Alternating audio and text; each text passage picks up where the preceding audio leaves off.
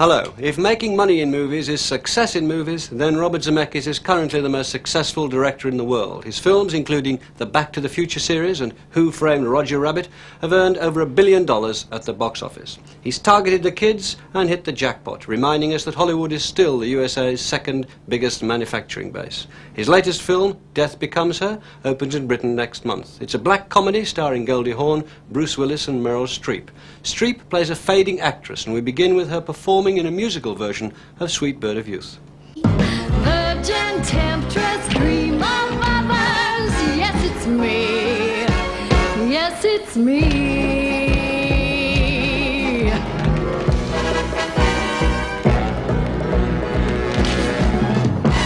We see you. You mean me? Idle goddess, shameless hussy, diva. The idea was that it wasn't a very good number, but one of the hardest things to do is to do something that is just a little bit bad. It would be easy to do it ridiculously bad, but we wanted Madeline and her character to be singing and dancing her heart out, and so we sort of went back and looked at a lot of variety shows from the 60s and 70s and kind of put a mix of what we consider some of the worst Broadway and Vegas type steps and things in there. It does reflect the Madeline character. Flashy, and that's of course what dazzles Bruce. She's sensational.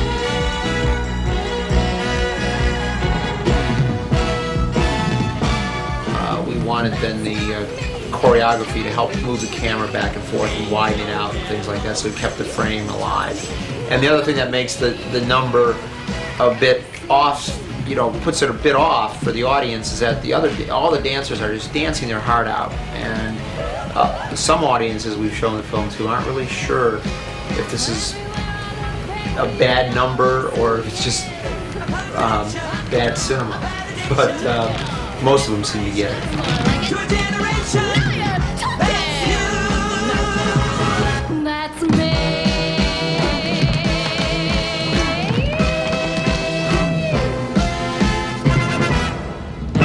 You know, I think like every other kid who grew up in the era of the Beatles, I, had played the guitar and had a band in my garage and basement and that sort of thing. So I had these dreams of being a rock star for a while. And television, I watched a lot of television. And I started fooling around with making movies with, my friends and my relatives and everyone in it, and then that just became more and more elaborate, and trying to sync up sound with it, and then on to doing some things with puppet animation and that sort of thing. Today really shaped up and hurried it.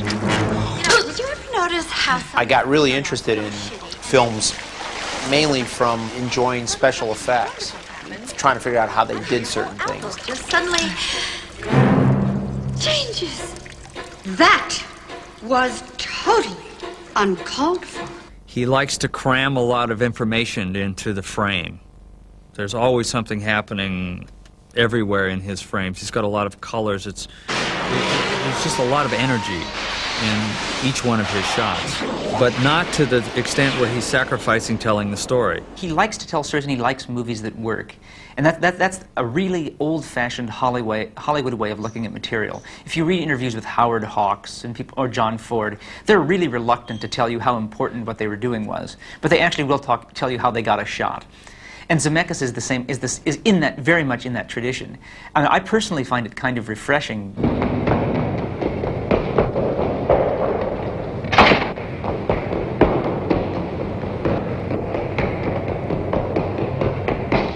The Lift was a film that I did in film school. You had to make a film in black and white with no sync sound, 16 millimeter, no sync sound, and it can only be 8 minutes or shorter. And this frustrated a lot of film students because they wanted it to be sync sound, they wanted it to be longer. But I loved having those limitations, so I made a film, designed a story about a guy who is terrorized by this elevator in this Gothic apartment building, and it's just two characters. It's him in the elevator, and every time he tries to get to the elevator, it moves to another floor, and finally it kills him. What I like about the film is that it was pure cinema. And what it taught me more than anything was learning the form that you're working in and trying to, work from the inside of that form out. So writing something that accommodates the form rather than doing a half-baked idea. And that's why I'm involved in this TV show, Tales from the Crypt, because that's a chance to do the short film. I really enjoy working in that form. Something needs to be done about that fire. Have you got the poker? Yes. Well, let me have it. What did you say? What are you, deaf? I said let me have it.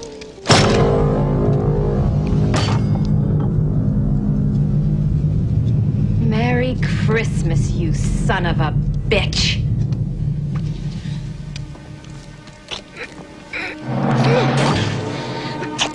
Bob has a real sort of dark side to him, and he loves this kind of macabre kind of story. Honey? Carrie! Tales from the Crypt. I mean, you see this side of Bob that people go, ooh, where'd that come from? Well, that Bob has this curiosity for this dark side, for the black comedy, black humor side of things. I told you Santa would come, and he didn't even have to come down the chimney. I let him in.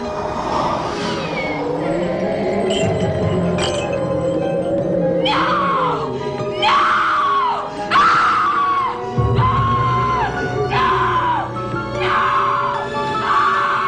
Naughty or nice? He's got this real fantasy, sort of very childlike, boyish side to him, and he's got this hard side, this edge, and when you put them together, you get Death Becomes Her.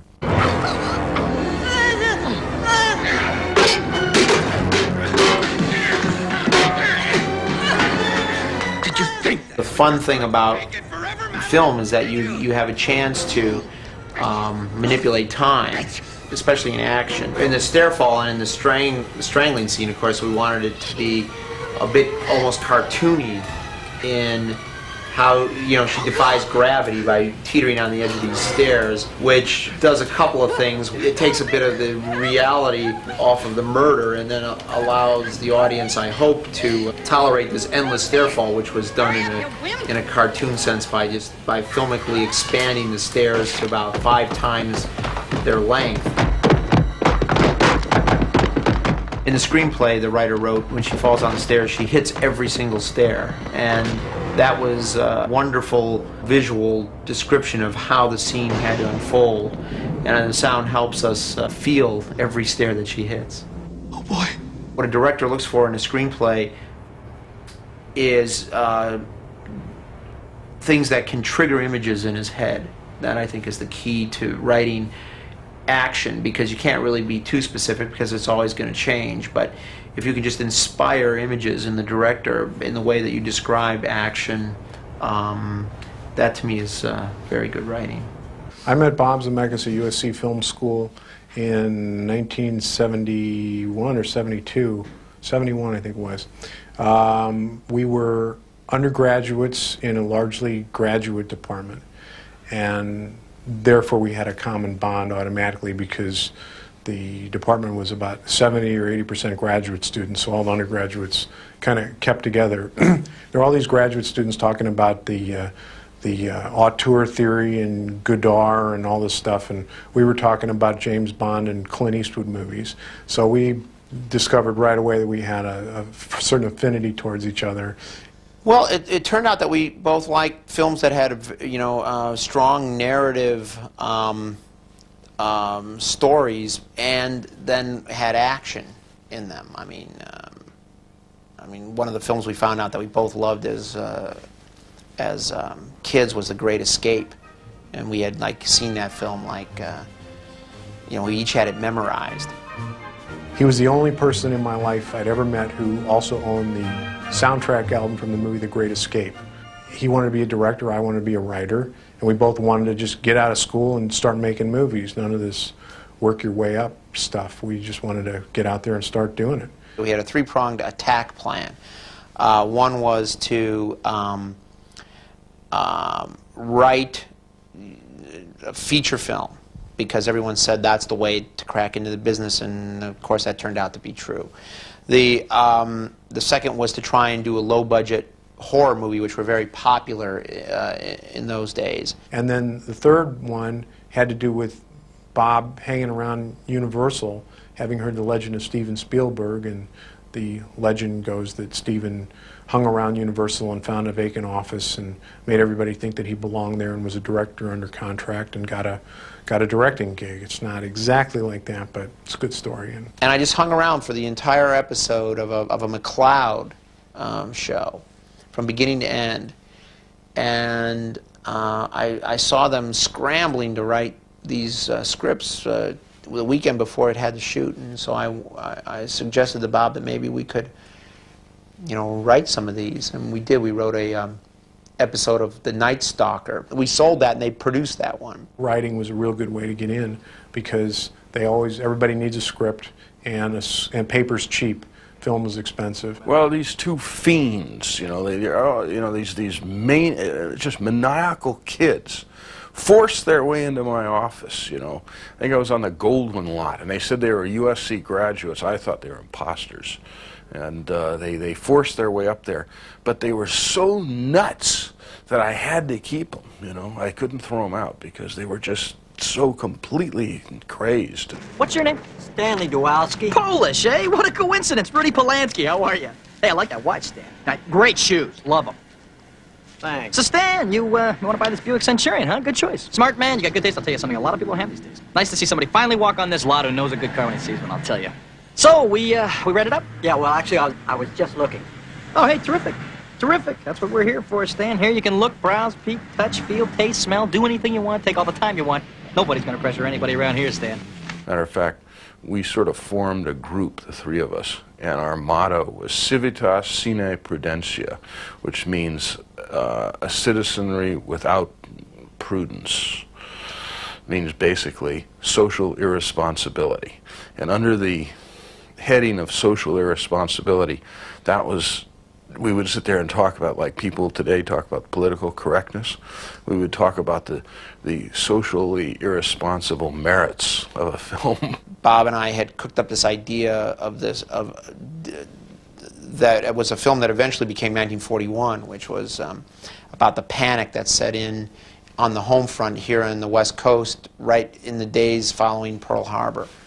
And then it turned out that John and Stephen over the years had become good friends, and Stephen remembered my student film from the early days of USC. And I, gave Stephen the screenplay, and he read it, and he said, God, I want to make this.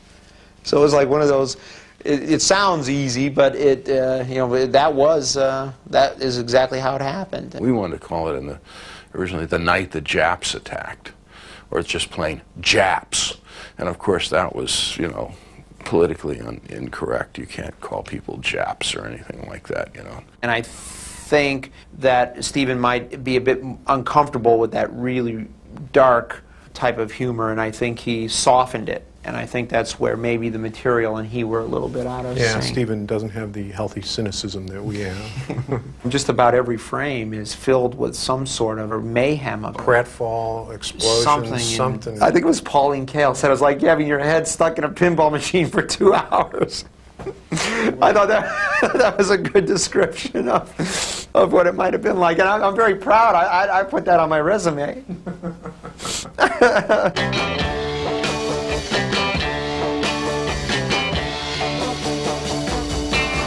Oh yeah, I'll tell you something. Bob was over at my apartment one night, and we pulled out the first Beatles album.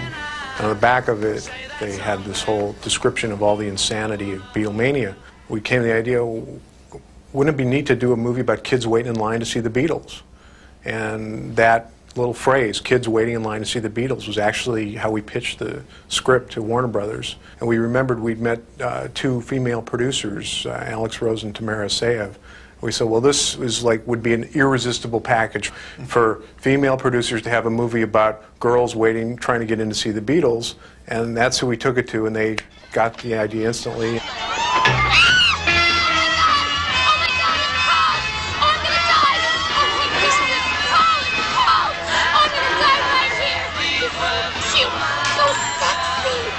He's cardboard. It's one of the most intricate screenplays we ever wrote. In that film, we did a very interesting thing. We do cards, 3x5 cards. We actually color-coded the cards for each character so that when we laid out the story in our cards, we could see immediately and graphically how long we'd been away from a particular character. So leaving characters at a point where it promised more story, and then picking them up where you understood where they have been was a very difficult thing to write when you do an ensemble film like that. The movie was eventually made at Universal, and it was the first time in the history of Universal Studios that the legal department said, this is a movie that should not be made because the Beatles are depicted in it, and the Beatles have enough money to sue Universal, and what if they don't like this movie? They could sue us. Don't make this movie. They actually said they have enough money to sue and win. So we actually had to storyboard out the Beatles sequences to show to the legal department the scene with Nancy Allen under the bed with the Beatles' legs and so forth. We had always described the movie as sort of a cross between American Graffiti and Ben-Hur. Ben-Hur in that you never saw Jesus' face, and we were never going to show the Beatles' face. Standing in them. Good idea. I remember not really knowing a way to judge pacing.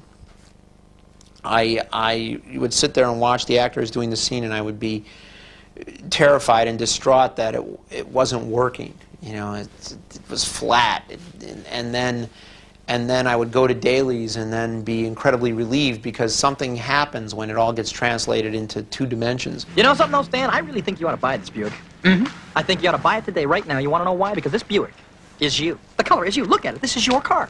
Stanley Kowalski is Buick Centurion convertible. Now I know what you're thinking, Stan.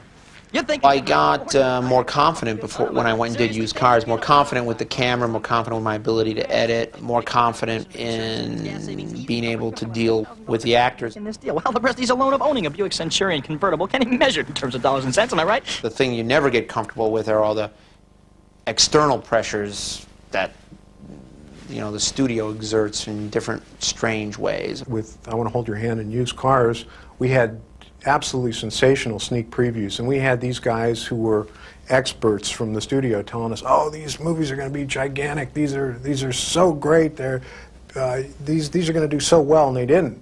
And you learn the lesson that nobody knows what they're talking about. Nobody knows what they're doing.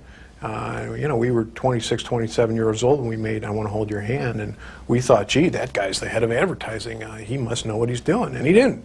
He didn't have a clue. And we would deliver the film, and then everyone in marketing and advertising would look at us and say, so what do you want us to do? We say, oh, so we have to do the advertising too, and we have to do the marketing. Oh, well, we didn't know. The movie comes out in 3 weeks. We'll work real hard now. So that's what we learned, is that unfortunately you can't just be a filmmaker. Even the most powerful filmmaker is desperately afraid of having a financial failure because the business is ruled by bean counters, and by boring bean counters at that, who are arrogant, young punks, and there ought to be an enormous bloodletting, a Night of the Long Knives, in which everyone with a suit is hanged. After we had done used cars, Bob and I wrote Back to the Future, and a studio executive was given the script, and it made the assumption that this was going to be a package with Steven, and responded extremely favorable to the screenplay. And then Bob and I came in, and he had a meeting, and we said, now here's what we're going to do, and we're talking about the screenplay we're going to do, and he's nodding enthusiastically, And then halfway through the meeting, he said, "And so now what's Steven's involvement going to be?" And Bob and I said, "Well, he's not involved." And the guy went, "Oh." And the meeting was over, and that was the end of Back to the Future at that studio. People in Hollywood, including people like Steven Spielberg, grasp that this guy's a real talent. But in Hollywood, the conflict always comes down to this. You can know somebody's really good, but if they keep making movies that people don't like, you then find it really hard to back them. I think the interesting case here might be to compare Zemekis to someone like the Coen brothers, who also make movies that everyone can tell are really well made, but somehow don't connect to the audience. The interesting leap that Zemekis made was to actually go from making movies that critics and other filmmakers could admire to making movies that connect with the mass audience, which is just about the hardest thing there is to do. It was for 3 years that I didn't direct, and then I was finally offered Romancing the Stone from Michael Douglas, and the screenplay was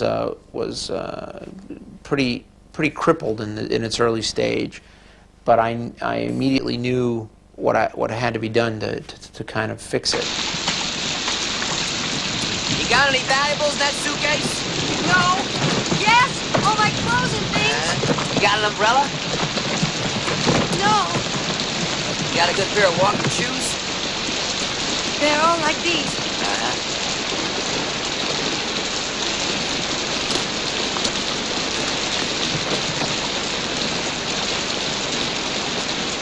It had wonderful characters, and it had, and the story was there.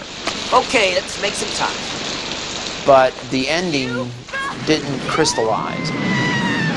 Treasure films are, I think, very hard films to do because what starts the movie is greed, and that can't be rewarded at the end. So typically a treasure film has to end like Treasure of Sierra Madre. It has to sort of be tragic in a sense, and the treasure has to go back to nature or be blown in the wind or something.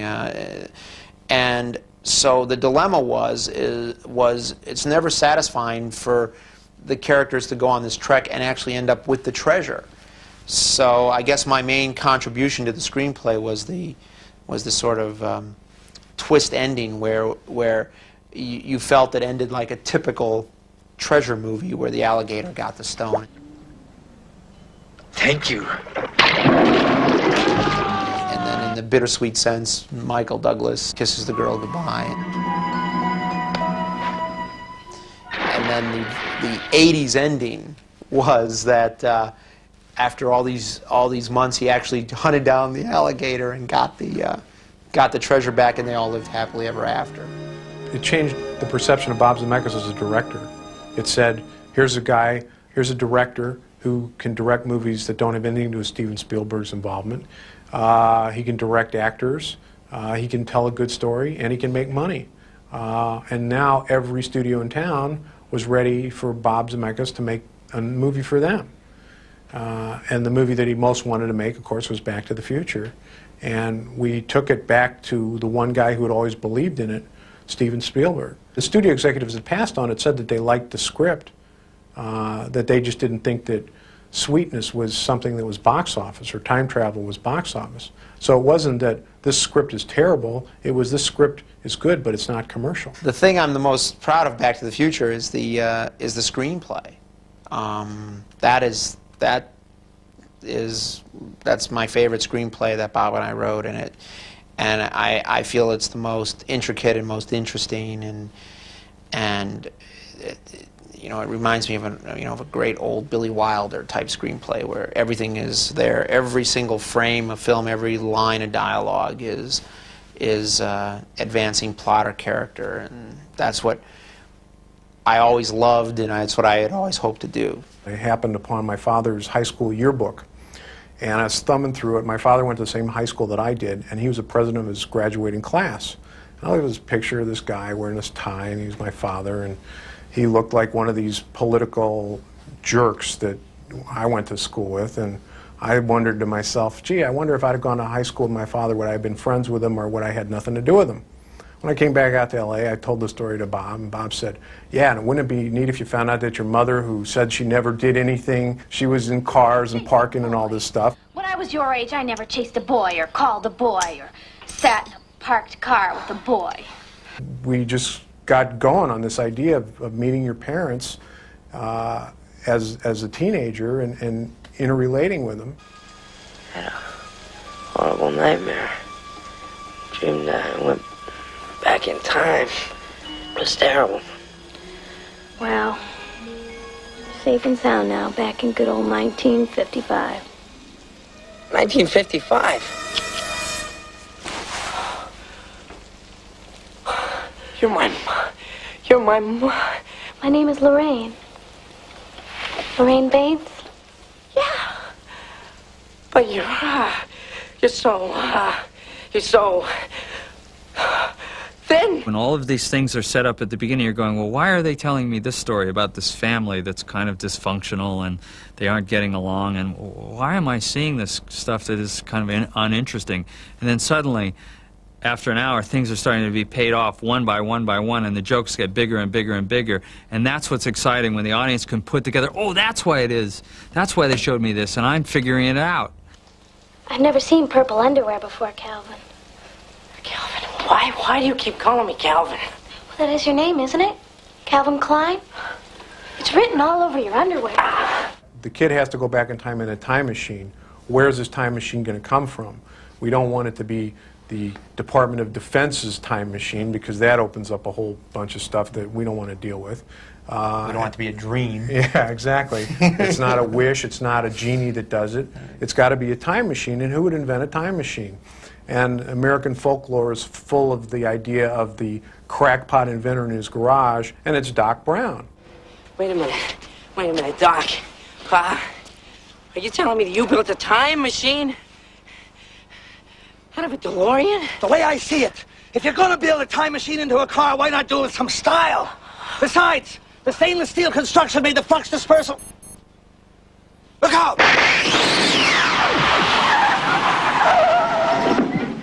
He's out there. He's crazy. He's nuts. He's wild. And so, by virtue of what it is that this character has to do to serve the story, the characterization came out of that. The same thing is true to a large extent with Marty McFly. How do you take like a hip teen kid from the 80s and have him have a relationship with this character? And that was, we struggled with that until we came up with the idea of the amplifier, which actually, in that image of this giant loud amplifier, it's the one element that made it very easy in one image to understand why the two characters were together. Marty appreciated Doc, and Doc appreciated, Doc saw value in having an amplifier that could do this. For whatever reason, we don't know, but at least we understood then the connection and the sort of and the friendship between the two.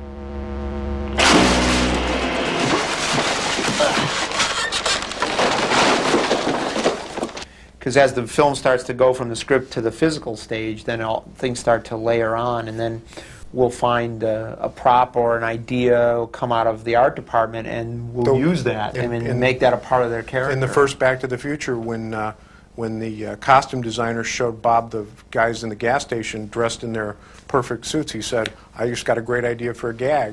And he thought of the gag to have the four guys come out and service the car and contrast it with the You Serve Yourself gas station of today. See, I think that a movie like Back to the Future is a very, very character-driven film. I think the effects are quite, the original Back to the Future are really minimal. They're supporting the story. They're not what the movie's about at all. And what's wonderful is the ideas in Back to the Future. We couldn't get a speck of publicity on this film to save our life. Everyone just considered it to be some silly teen high school movie, and when we tried to explain the story in a press blurb or something, it sounded like a movie that you didn't want to go see, and it was considered a film in trouble, and it was going to get killed in the summer against the sequels that were coming out, and these other high-profile films, and it just literally burst on the scene.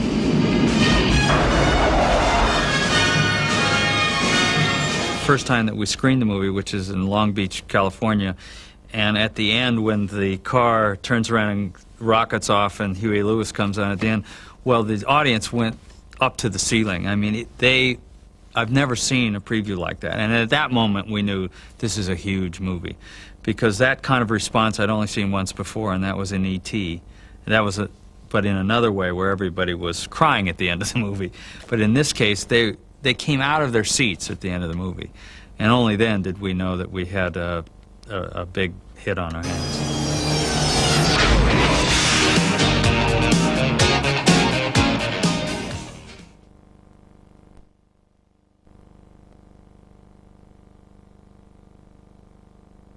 Mark, action!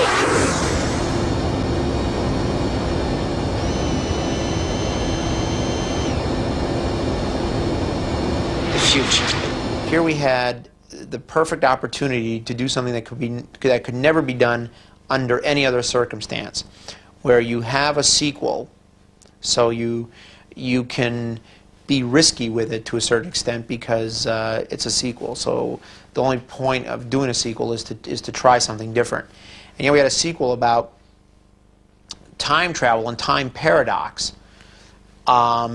So the logical thing was, so let's do something that we will actually go back into the first film and see things from a completely different perspective.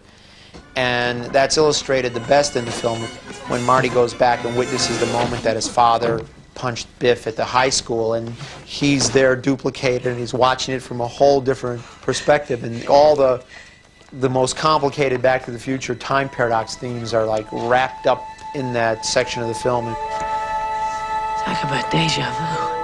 I think Back to the Future 2 may be the most successful formalist film ever made. The whole joke of it and all the wit of it is actually watching the juxtaposition of basically a sequel over the film that preceded it, which is actually a very self-referential kind of filmmaking. And really, if someone like Godard or some European heavy had done it, everyone would have thought how brilliant. But this was actually done basically in a mass market Hollywood film. The studio didn't really give us a hard time, and we weren't showing the early drafts to the studio anyway.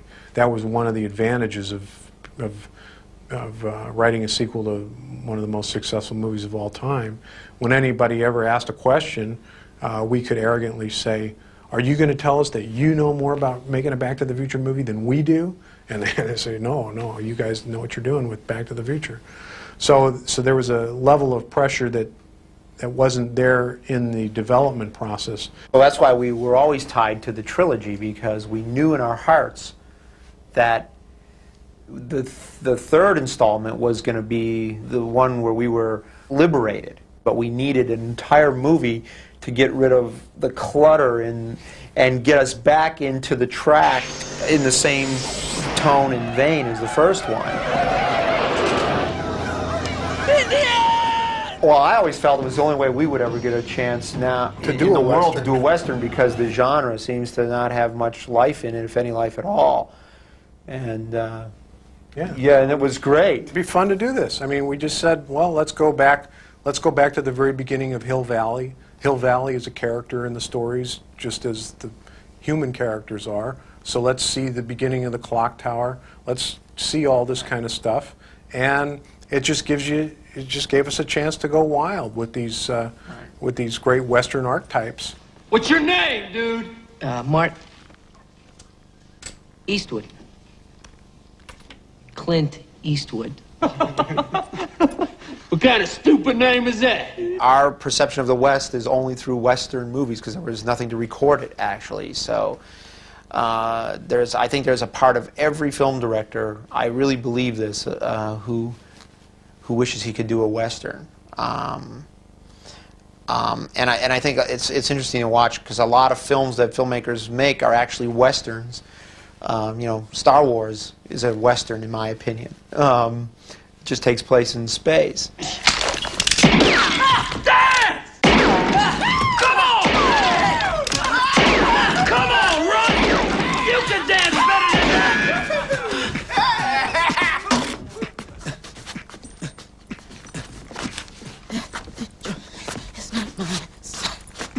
shit.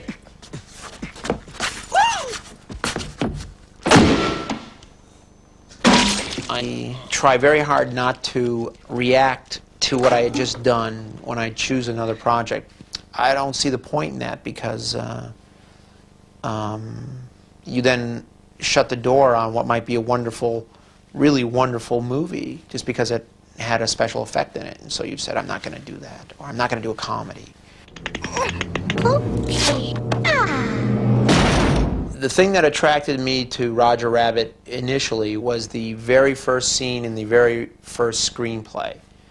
And I felt that when I read the first, I guess it was 5 pages, because the first 2 sort of just described the cartoon, and then when the cartoon character stepped out, it just, for me, was just a brilliant idea in suspending the disbelief of being able to create a world where you could mix animation and live action. It was just crystallized in that first scene. This Roger, he keeps blowing his line.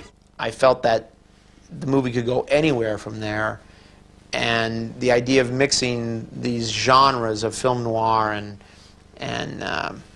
animation was just so outrageous that I felt that it had to be done. Crying out loud, Roger! How the hell many times do we have to do this damn scene? Raoul! I'll be in my trailer, taking a nap! Excuse me, Toots. We were faced with so many technical difficulties on Roger that he would have to create on the moment maybe a new scene to deal with something that we couldn't do physically because it couldn't be animated, or there wasn't a way to do it with a special effect or some physical effect. And he would have to design the scene to go in another way in order to make it work. And his story-making sense and his ability to write dialogue helped him be flexible in that way, and sometimes created even better scenes, I think. We had this shot where this stork is riding, Eddie Valiant's coming down, this stork rides a bicycle through the shot. The bicycle is real, the stork is going to be animated. And the bicycle, we could never get it to go through the shot and stay upright. It always fell over out of shot, and there was no way, because it was a pan round, to not see this fallen bike on the ground. In the end, Bob, of course, said, all right, well, what we do is we see the stork go through the shot, we hear this crash, and when we pan around, there's the stork all over the ground with letters flying everywhere, and that's what you see in the movie. It was not scripted, it's just because we could not get the bike to go through the shot and stay upright. 2 things were that happened after I came on board in the screenplay that made the movie arc, I think, to a different place. Was Jeff and Peter came up with the idea of Judge Doom. Everyone knows you can't kill a cartoon character. So the invention of this diabolical character, Judge Doom, and this dip that would erase cartoon characters was able to finally let us create a story that had a dramatic structure, because there was real jeopardy, hence conflict and all the other stuff that falls into place. That's right, my dear! Enough to dip Toontown off the face of the earth! Vehicle of my own design. 5,000 gallons of heated dip pumped at enormous velocity through a pressurized water cannon. Toontown will be erased in a matter of minutes. That was the first breakthrough idea, and the second was another outrageous idea of the reason the judge was doing all this was to create the Los Angeles freeway system, and that just fit in perfectly. I love that idea. Soon, where Toontown once stood will be a string of gas stations, inexpensive motels, restaurants that serve rapidly prepared food, tire salons, automobile dealerships, and wonderful, wonderful billboards reaching as far as the eye can see. My God, it'll be beautiful. There was a lot of suffering in making Roger, and that was because every single shot was so technical from every aspect. And the hardest part of doing any special effect, and what I consider my job to be, is to keep reminding the cast that they're not props, and that and to keep them from getting bogged down and crushed by this giant technical sort of space that they have to perform in. I never, in a weird way, thought of Roger Rabbit as an effects movie, which is an insane thing to say, but I got so used to just the cartoons being in the scenes that I thought it was just a story about this rabbit and this guy. And then, you know, he knows these guys and they know these guys and this is what happens. And although it was a phenomenal effects picture, and it's the same with Death Becomes Her. Death Becomes Her is a movie with a lot of new and really never seen before special effects. I will not speak to you till you put your head on straight. But at the same time, I don't consider it an effects movie. Universal bought the script. We did a couple of drafts with them, and they said we'd like to make this. And Bob has obviously worked with them a lot in the past, and they said, would you like to direct it? And he said, sure. A pretty uncomplicated story. Yeah, that was a great, I was in the set of another movie. I was shooting another movie, and David called me and said, guess what? Bob Zemekis is interested in doing a picture, who was a quirky little comedy. And I thought, Back to the Future, Roger Rabbit, Bob Zemekis? Are you sure? Did you get it right? And we had a meeting with him the following week. It changed my life, and my perceptions, and I understand how I come from Europe. I lived in Europe all my life. How wrong the misperception we have of the studio system of Hollywood, of people, how the people work here. It seems that films with special effects and sort of elaborate style tend to always be about some kid who's got to go on an adventure, or like an Indiana Jones type of film, which are great. But this one had those elements, and it had this incredibly dark theme. I thought, what a wonderful idea to try and blend these elements. Now, I don't know if it's going to work or not, but that was the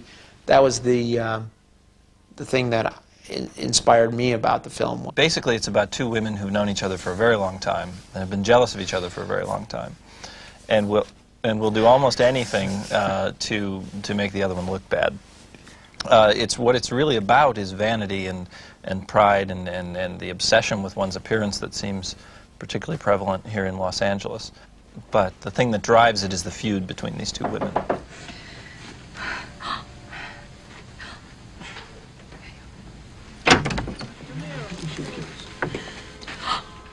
Mad Hill! I don't believe it. Well, how are you? So long. I know. Don't you dare say how long. But she's alive.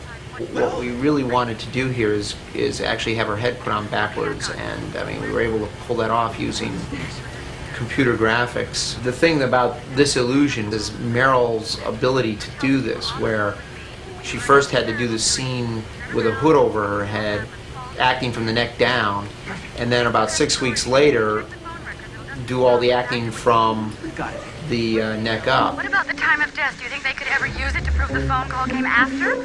No, it's very difficult to determine time of death within a few hours. It's not really an exact science. Ernest. It's not an exact... Ernest! Ernest! You pushed me down the stairs. This is Meryl Streep. And at this point, what she has is a slight problem. Thing, and I'm very proud of that, because I really learned something, which is that when you have got writing that is so good and you've got actors that are so good, that to impose editing by just the virtue of how you would set up a scene, like say if you set it up to be over the shoulders, you would have to edit to do the scene, and so then you're imposing an element that doesn't necessarily have to be there. So I wanted to design shots that wouldn't have to be edited if they didn't need to be. So in this scene here with Madeline going into Chagall's, it's a Rodeo Drive salon that on the top level looks very normal and sort of Beverly Hills gaudy, and then the idea was that you go downstairs and we just keep putting on levels of strangeness. I mean, she walks with a guard. Then there's this guy getting his blood transfusion in this terrible bed that goes around. and we want to just keep layering strangeness onto it. And then this is something I thought of when I read the script again the very first time. I wanted to do. I did this in one shot that's 360 degrees, and you see the entire room in this shot. They're obviously in the room by themselves, but then you'll see toward the end of the scene, on the same sofa where we picked up Madeline, Chagall just mysteriously appears. Makeup myself. Makeup is pointless. It does nothing anymore. Are you listening to me? Do you even care? You just stand there with your 22-year-old skin and your tits like rocks and laughing.